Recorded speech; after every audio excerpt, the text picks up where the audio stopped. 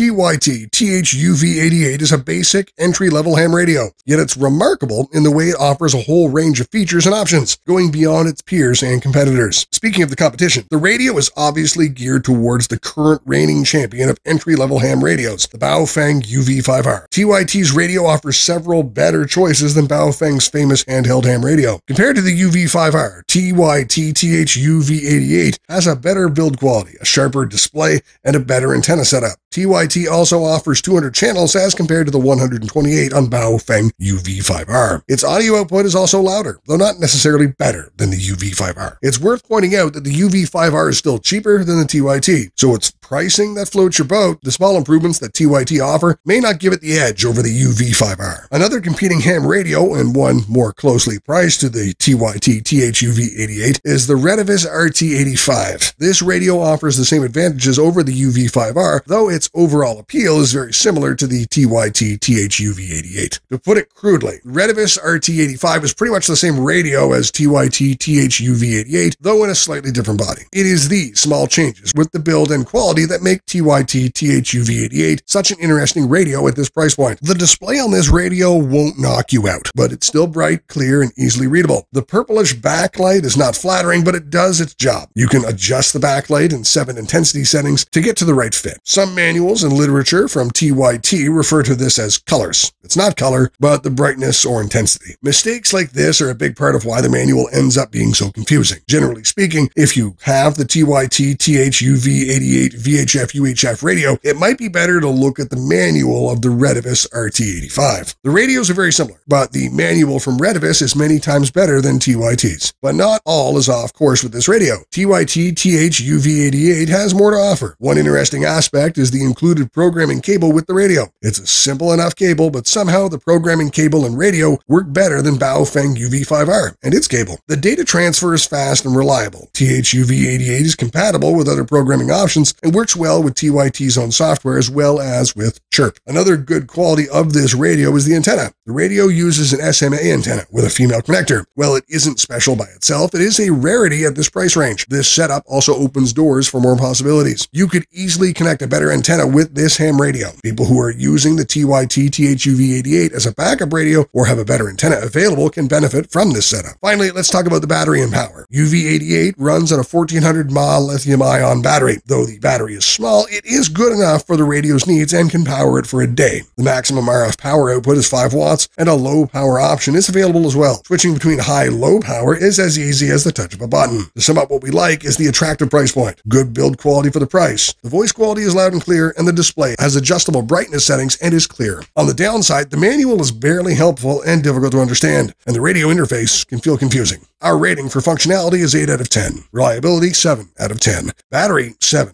out of 10. Value for money, 9 out of 10, for an overall rating of 8 out of 10.